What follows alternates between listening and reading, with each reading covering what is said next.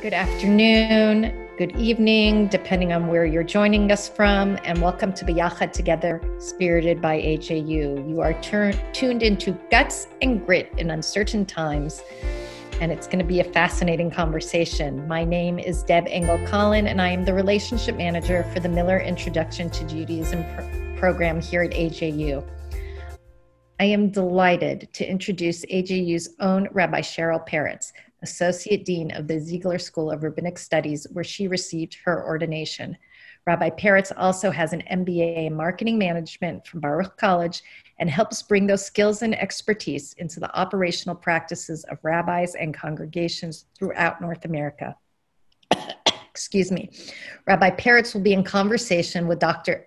Erica Miller, exploring how we can prepare for what no one can be ready for during this new year. Dr. Erica Miller was born in 1933 in Chernovitz, Romania, and when she was 7, Erica and her family were imprisoned in a Nazi holding camp in the Ukraine for 4 miserable years until they were liberated by the Russians. When she was 15, her family immigrated to Israel, and Erica attended high school at night while working during the day. She served in the Israeli Air Force and worked for the Israeli Government Tourist Information Office. She moved to Los Angeles in 1958, where she attended and graduated from AJU. She earned a Ph.D. in clinical psychology, got married, had kids, taught Hebrew, and today she is an entrepreneur, international best-selling author, inspirational speaker, active member of Temple Aliyah in Woodland Hills, and Senator Club member of AIPAC. Talk about guts and grits. This is going to be an amazing conversation. I can tell you that right now. I'm going to ask you to put your questions, dear audience participants, in the Q&A section, and Rabbi Peretz will look at them as she is in conversation with Dr. Miller. I'm going to say goodbye to you all now, and I'll see you at the other end of this. I'm so looking forward to this. So Dr. Miller, Rabbi Peretz, it's all yours. Thank you so much, Deb. And Shana Tova to everyone on our call. Happy New Year. I can't think of a better topic to be thinking about: resilience and guts, and really how we define and redefine ourselves to overcome any challenges that we might face. And so I'm delighted to be joined by Dr. Miller, who I know you're going to find to be an insightful, humorous, and engaging conversation between us. So thank you, Dr. Miller, for being here. And I was wondering if you could just begin by telling us a little bit about yourself, your background. I know you have a very colored background, a little bit of which we heard in the bio, that with an eye towards really like what makes you such an expert on this idea of how we overcome adversity. Because I'm not fake news. I lived through, I am seasoned, I'm a storyteller, and I have lived through epidemics and wars and stuff.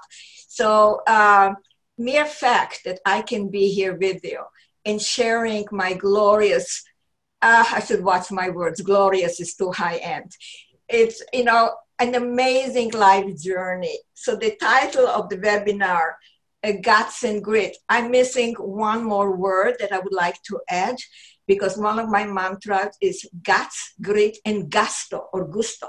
It's very important not to forget the gusto, because guts is courage. It takes courage to navigate a life journey.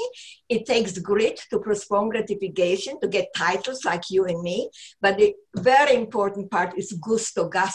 Be grateful that you're alive. Be in the moment. Celebrate what you have, not what you don't have. So this is my mantra, and it is very timely always, especially in our challenging times right now. I thought you were going to add a fourth G, which is glamour. A girl is not supposed to give her age. Are you kidding me? Then I flaunted. I cannot put my arms around me. I'll be 87 next month. Look at me. No, you cannot see my girlish figure because I'm sitting. But it's like, yeah, life is an amazing journey. Life choices we make is important. So it's not all about me, but it is, because I'm sharing myself. And youngins like you, Rabbi, and all those out there, you want what I got. Because again, life choices, I've been exercising in the gym, whatever, for 40 years, weights. I've been engaged in, I'm a pescatarian. I eat well. My attitude is my cup is half full, not empty. So my point being is, if you got something good, share it. So I didn't have a model like me, and I never brag, I just share. So audience, hey, I'm not very humble, but again, I'm just having fun because life, I don't know why we are here, but we are not alone. And by my latest book, living, long and, chronologically gifted to 123, which I'm going to live. How come 123? Because somebody lived 122 in 64 days. Therefore, I can beat it in being in the book of Guinness. Huh? So the important part is yachat. It's more than us. We are part of the community. We're reaching out. Look what we're doing. Look at Rabbi Paris. Look at the university. Look at us. We're part of a community. And this is one of the very important ingredients to live long and well. Not just living long, but living long and well. So Dr. Miller, your background is such a unique one. And you've lived through so many moments where you've chosen resiliency, where you've overcome adversity.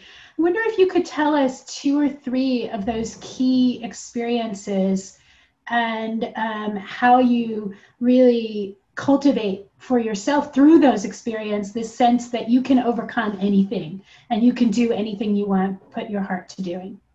Anything. And then knowing we have to surrender for destiny, because life choices are important. We don't ask to be born, and most of us, we don't want to die. We never know when. So life choices we make is really important to be in the here and now. Now, the first memory, resilience, by the way, I'm a professor, I'm a lecturer, I'm all over the place, but resilience, because I've been asked, is resilience something that we all have, or is it something you can learn, or some people are luckier than others? So I want to assure you people, audience, you, Rabbi, that resilience is a trait, innate trait that we all have, based on our ancestors, fight and flight, all right? But again, it can be learned. Some of us are lucky that we are more prone to that, and there are tools, skills, and we are going to get there. If you're going to ask me, how do we get the tools in order to incorporate now and forevermore when we are in trouble? How can we go into us in an innate place and figure out how we survive? Okay, the first time that I remember looking back, I did not know it then, the feeling of resilience. We were hoarded, we were hiding in the boredom, all that kind of thing, but we were hoarded into the cattle train. All those Jews, we went there in Romania. I did not understand the mayhem. Remember, I was 7 years old, and I asked questions. I'm not Einstein, but I was a really curious little kid, and nobody would tell me nothing. You know, a child, when I saw the mayhem, I saw people shot and babies thrown away, and my father in the mud being beaten. I wanted to help him. I mean, I could not understand. And hearing schmutzige Juden, schmutzige, dirty Jews.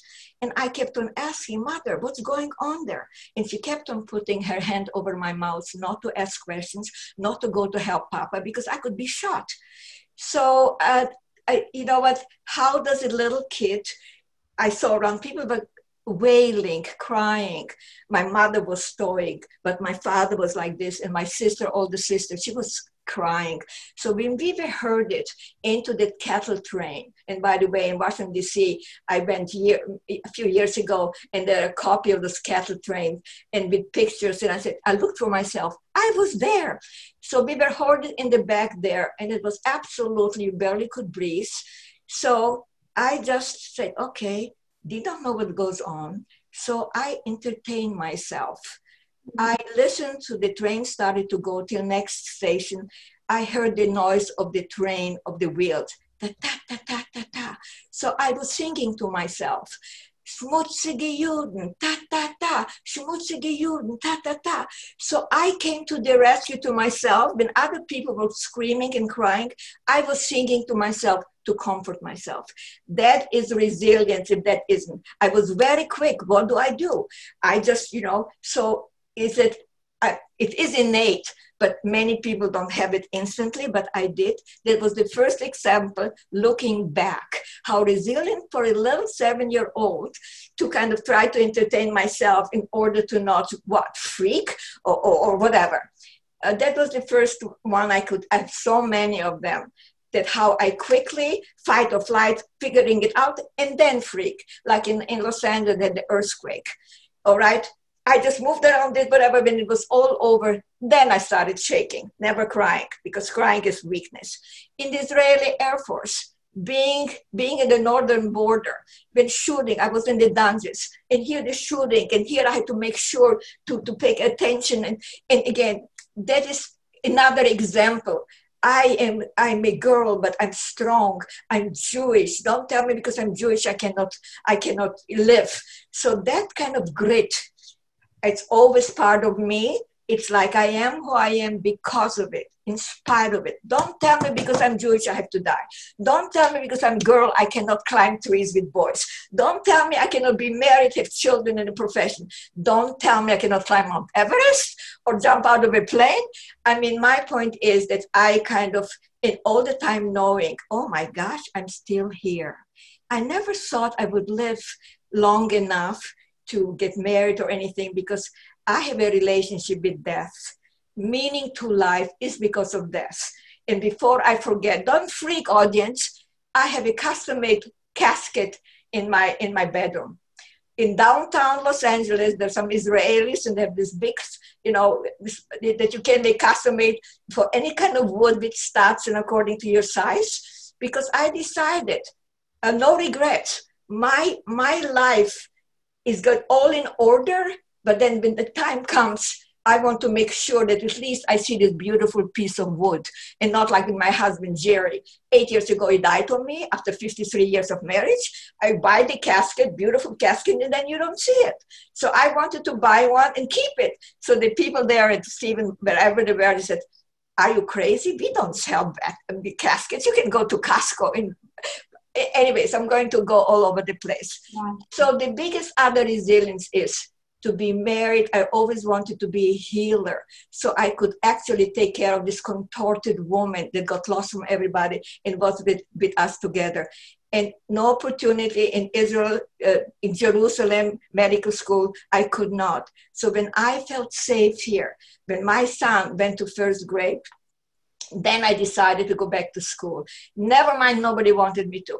8 years later, I had my Ph.D. and I became a healer. I ran 10 mental health clinics. I dealt with the courts, domestic violence, anger management, about respect.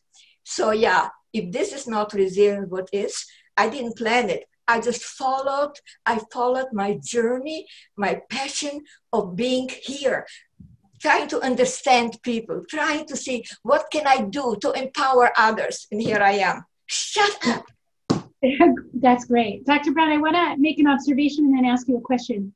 So after all, I'm a rabbi. So the language I use is the Torah's language and the rabbi's language. And as you were talking, I couldn't help but think of passages like, as one example from Devarim, from the book of Deuteronomy, where Moses tells us that in God's name,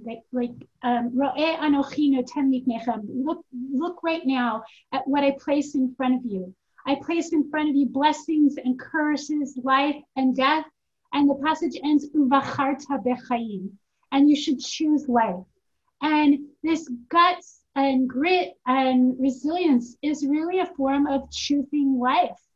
And while you have a beautiful relationship of acknowledging that death will come eventually, I love that it's about embracing life. That's my comment.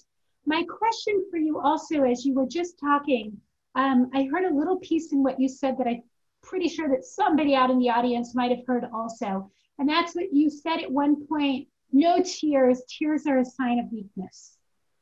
And no what? No tears. Oh, no tears. And what I want to ask you is, because I'm a big fan of Brene Brown, who's, as you know, also a world-renowned psychologist, who asks us to see the strength in embracing our vulnerability. And so I want to ask you, like, what role is there for embracing vulnerability in order to be resilient? No tears. I did not mean now. Okay. No tears, because everybody else was crying and screaming. At the time, got it. At the time, and I was a bad girl. I didn't listen to mama. So I was hit by my papa, and I did not give them the thing. They didn't cry in front of them. Then I cried in private. So that was then. Crying is a wonder, because I am so strong, but I'm frail and vulnerable too. So there is no free lunch. So embracing all of me, and that is my point being, is that it's like, a life doesn't owe us anything, and there's more than meets the eye. See, you are a rabbi, so you know, God is part of your daily, of your environment, whatever. I struggle with God, and the Rabbi Vogel, he kind of like, you know what I said, I don't know, but I know that I'm so Jewish. Being in the temple, being part of the community, if somebody would come out of space and ask me one word to define yourself, I have many titles, as you know a little bit, I would say Jewish. How can you be Jewish with struggling with God? Although Olaf, you know, we struggled in the Talmud, so struggling with God is not new.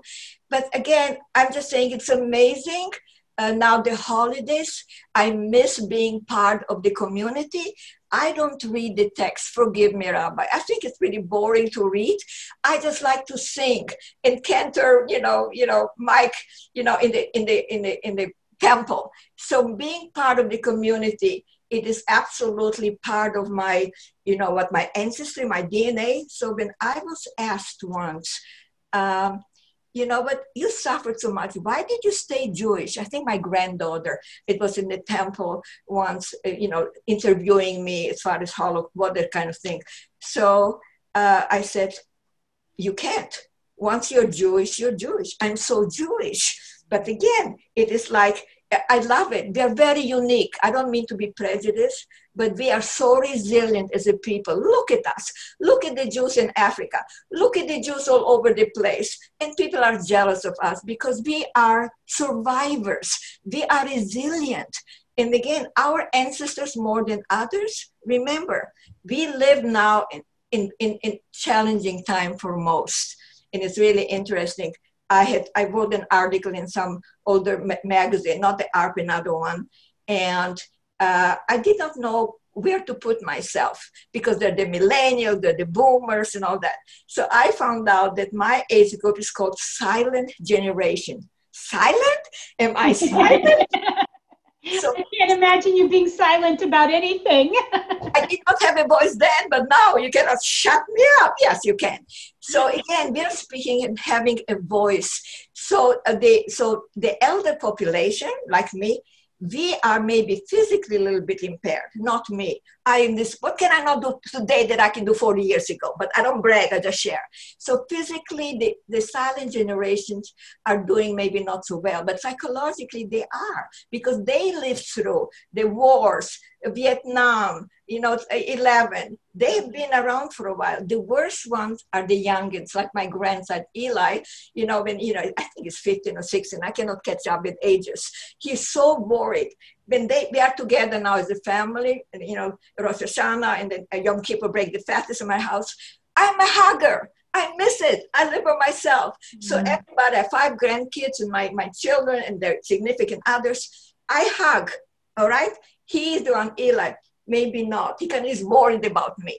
So my point being is that they're challenging time, and we have been around for a while, and it shall also pass. It is how do you live through it right now? We are not. I actually want to ask you about, and I'm going to come back to the Judaism and the high holidays in a few moments, but I want to just focus on this time of the world, because I think for every one of us, the last 6 to 7 months has called upon us to make some adjustments to what our expectations are, to the way we live our life. And that's hard. To not being with community, not being with family.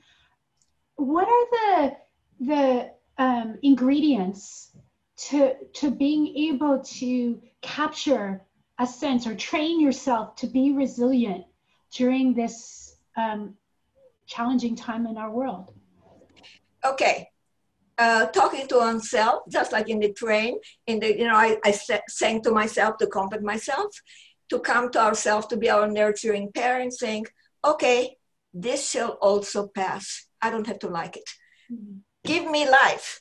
Everything's not a big deal. So I'm not normal. I don't put myself down, because to me, I'm still here. I will figure it out, because remember, we are, but we are not our ancestors. We don't worry that the other tribe will take us over, or a bear is going to eat us up. We are here, unusual times. How are we going to survive? And look at us zooming. And people are resilient more than you would think, and especially the older. What can you do rather what you cannot do? So it is like, and something good will come out of it. Some people will be able to, especially women, because they're still expected to bear the children. I guess the guys cannot do it yet. They've not figured it out yet. So it's kind of nice to be able to be from home for a few months while your baby is whatever. So something comes out. The universe, us, nothing stays at the same thing. Complete peace is death. We are speaking about the resilience. We're not dinosaurs. So we need to come to ourselves and say, okay, right now I cannot do this, but I can do that. Okay, now I have a little bit more time. Let me see, what have I dreamt about? I've never done it. How can I already have a vision before I can make it happen? Something new. Once the craziness is over, maybe I can do this or that. So there's a lot of creativity and innate that we have if we pause. And if we listen to somebody like me or you, because we are inspiring people and we don't brag, right? It is like, all right, let's do what we can. Let's reach out.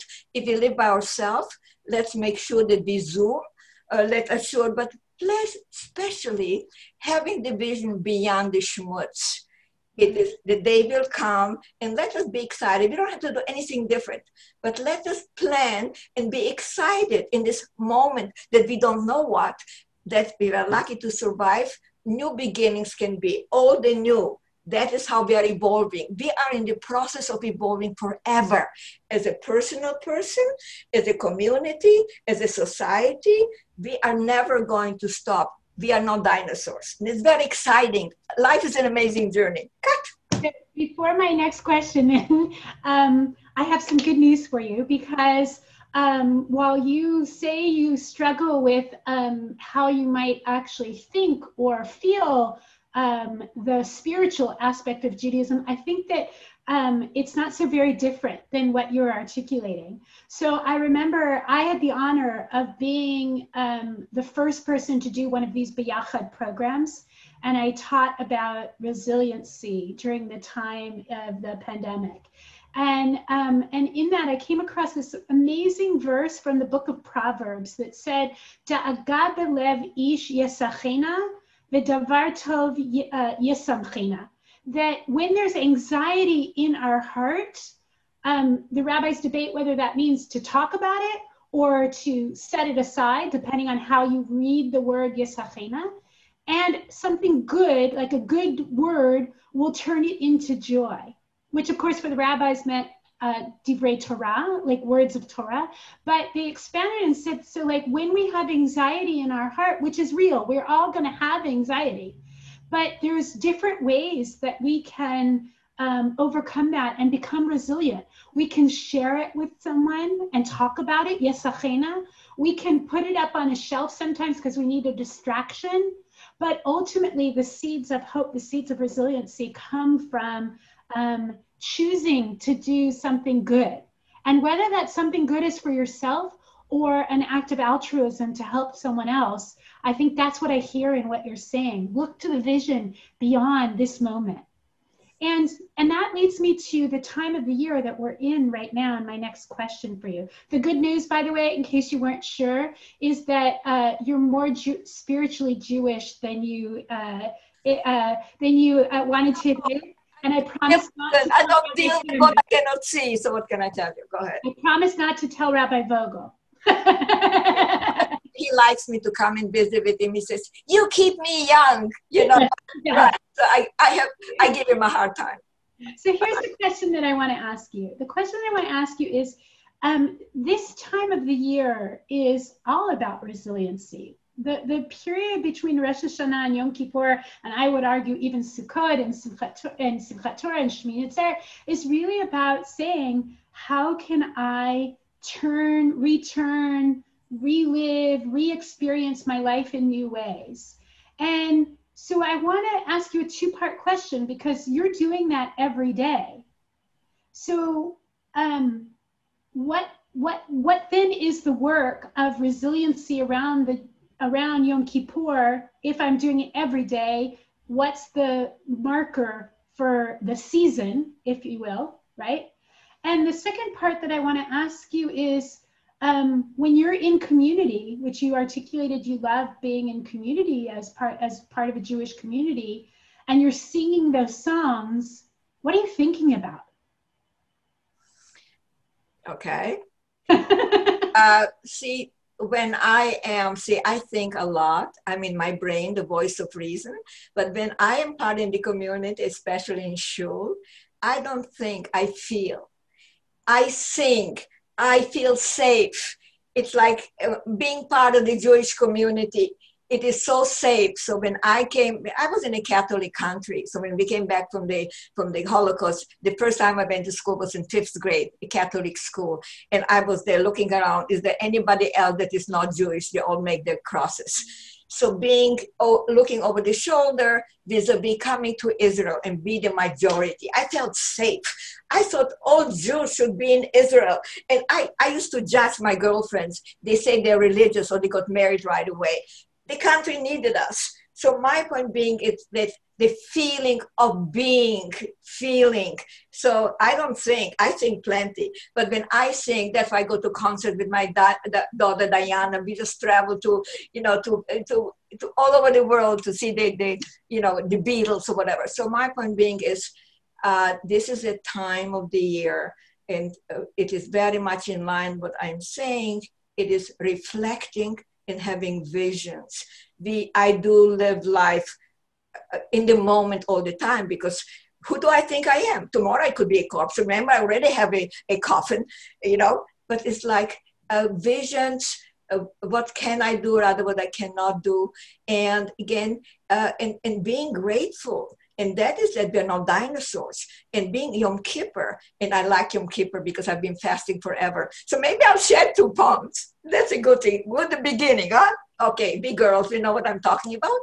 So it is like the time to, I don't know, but forgiveness. If we can mend with so many families because of politics, because of all kinds of things, money, they're broken, or they are, maybe you can mend, but it takes 2. And we're speaking about visions, reflecting, what can I do different in the new year? Can I donate more? And without to be a saint, what can I do beyond me? Because when you give, you get back. And that is tikkun olam. That is the Jewish core in us. And we're all human beings, all over the place, all colors, all genders, whatever. We all have similar needs. But we come with that wisdom from our Talmud, from our rabbi. It's like, but yeah, we question with this and that, but it's like tikkun olam, participate as part of repair the world. Look what Israel is doing in Africa, all over the place. You don't hear about it. So it's every individual. I cannot change. I can go and vote, and I'm going to. Maybe I can vote twice again. But what can I do in order to participate in that tikkun olam? Because by giving, you get, and you're not all alone.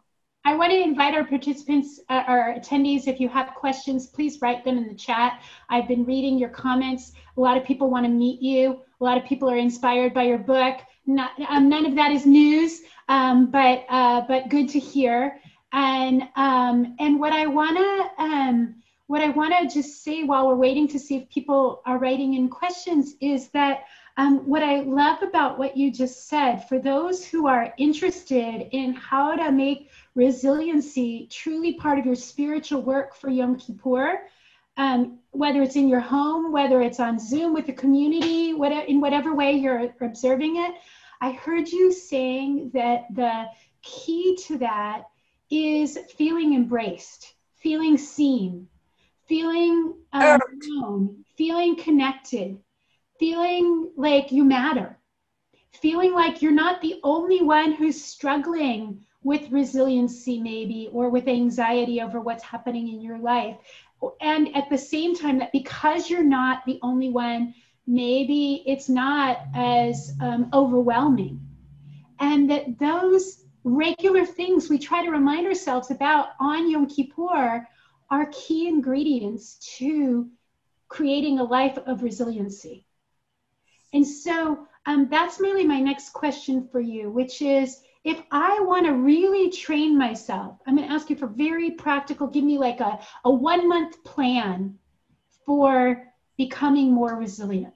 What does that look like? What do I need to do every day? What do I need to do every week? What do I need to do once a month? What do I need to do? Okay, it's easy for those like you, like the audience, because you're the audience, you're interested to grow.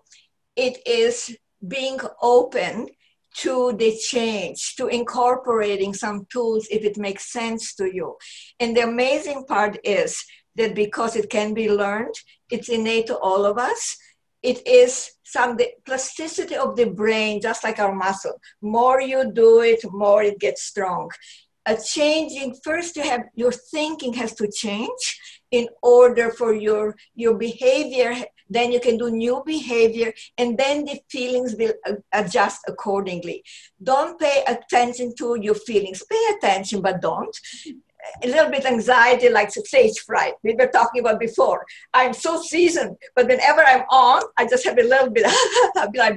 So it is that kind of mantra that you have to be, first of all, open, and you have to know it's possible. So the negative thoughts, whatever they might be, what if my son will not be accepted in the college? What if my grandson has to be Zoom and say, wow, all that kind of thing.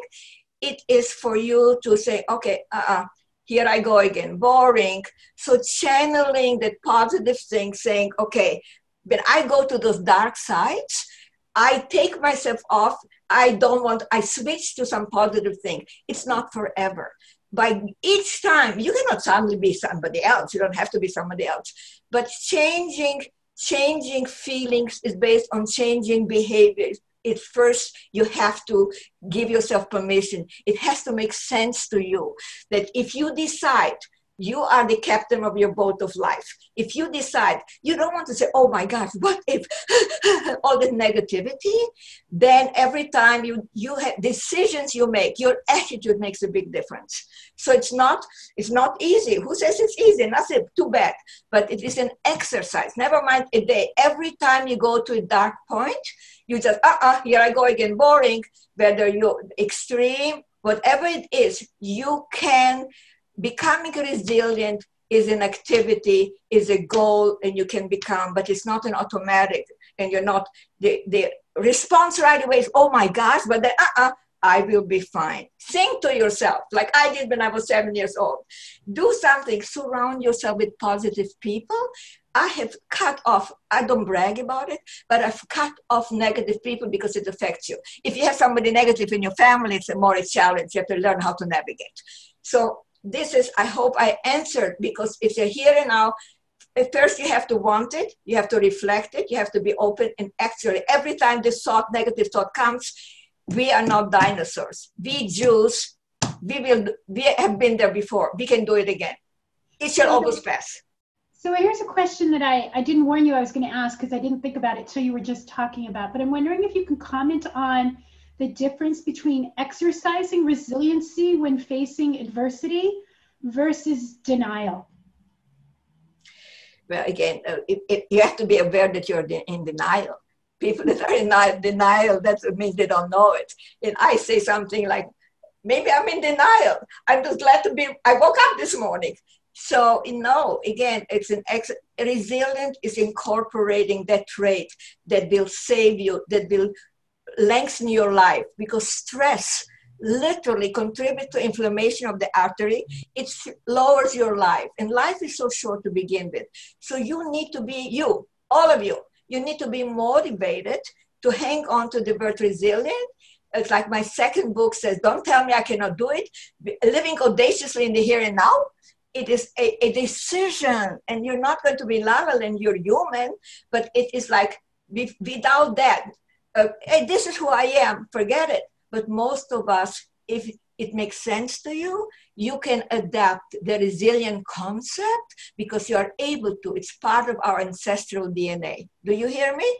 Yeah, what I love about what you're saying, Dr. Miller, is that you're saying that resiliency is not ignoring that something's happening. It's actually naming it and deciding to live in spite of it or through it. Whereas denial says it's not happening. And I think that's a key component that I'm taking away from this, and I appreciate that. We have a question from one of our attendees who wants to know, how do I order a custom casket? Okay, you have my email. It's so funny. I have the casket. It's a Jewish casket. It was a real invent, and nobody wanted to go with me. And my daughter, Diana, blessed be her soul, Mother, nobody will want to come to your house if you have a casket. I've been talking to the casket. So under the bird casket, maybe it's not the time to do that. It might take time. Oh, here we go. Look at this thing here. Okay. It is ABC casket. ABC casket. Elegantly crafted wood, special since 1933, Israeli couple. Wonderful. So great. I'm so glad I could give you the answer right away, because I have a lot of answers. So we've answered that question. We have a few minutes left, and what I want to ask you is, so actually, there's a question from a participant that you can answer, and also your chance to say whatever else you might want to answer that I haven't asked. But the question from the participant, Morris Simpson, says, so do you just disregard all the chaos that is going on in both politics, anti-Semitism, and society that affects your state of mind? If you can handle it, I can handle it. Many can handle it. It's like a bullfight. It does not affect me. I'm wonderfully detached. I need to look to things to keep me feeling safe. But no, if it bothers you, if you have nightmares, whatever, nothing you can do about it. Take care of yourself. Be your nurturing parent. Don't go and listen to whoever if it upsets you, because you're a human being. And guess what? It's horrible. And I don't want to just even touch the politics of our days. Disgusting. Whatever. But again, things don't stay the same. I know the Israelis, they didn't like Obama much. So I've been with AIPAC every 2 years, but we're so connected. Obama's come and go.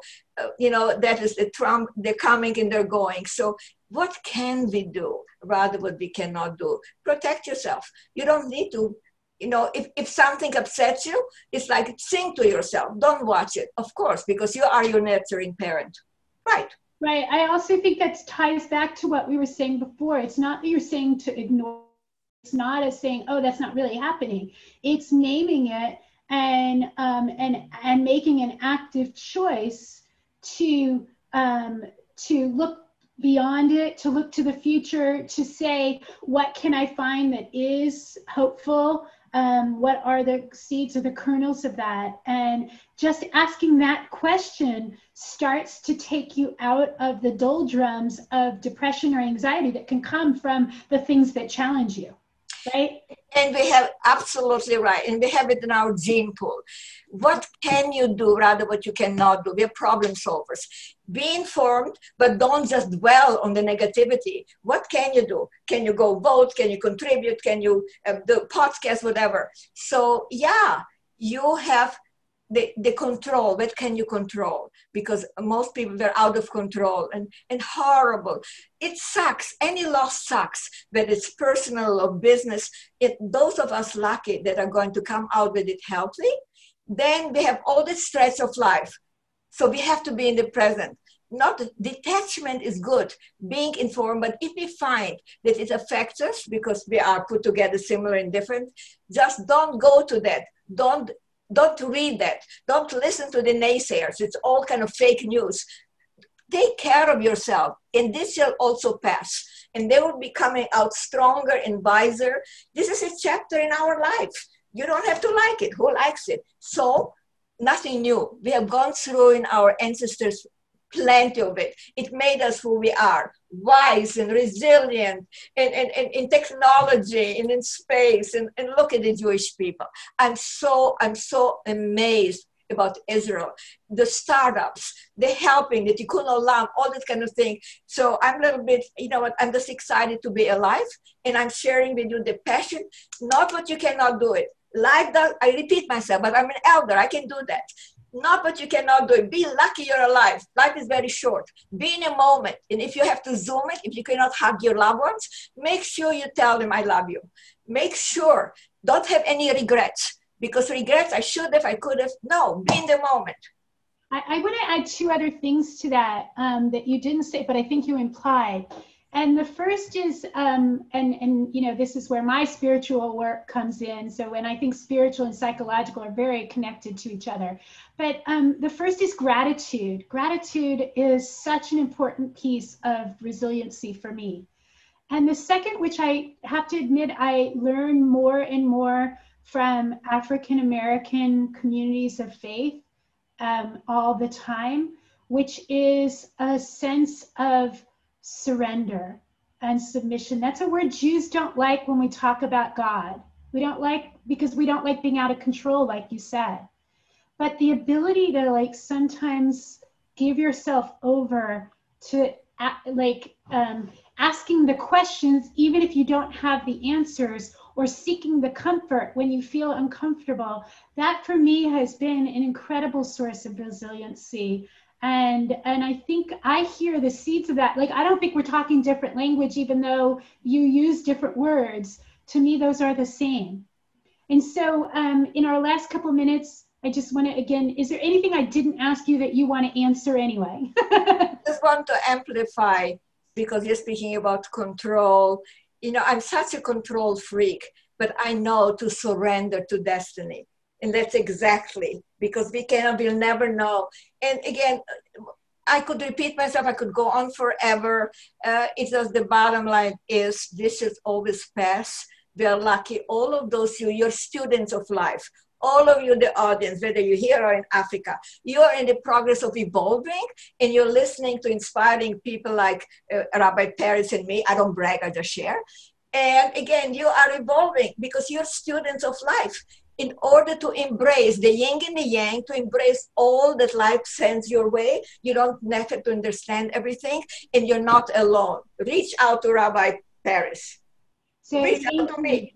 Thank you. And Dr. Miller, before Deb takes over again, I just want to bless you with many more years of not only your own resiliency, but of teaching us to be resilient and of sharing your story of survival and thriving.